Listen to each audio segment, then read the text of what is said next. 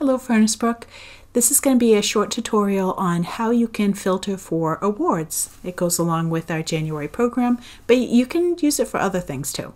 It's pretty simple. You want to go to the catalog and then type in awards and then just keyword search or just hit enter. And it's going to show up in the title.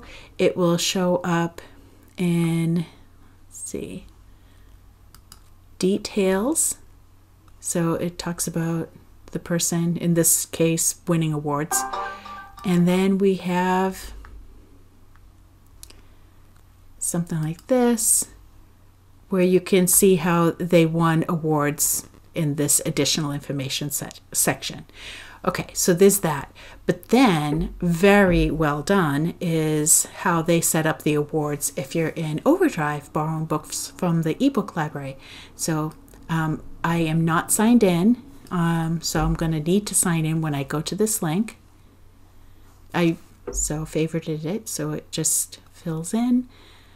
And this is how super easy. You want to go to the advanced search, and then in the advanced search, all awards.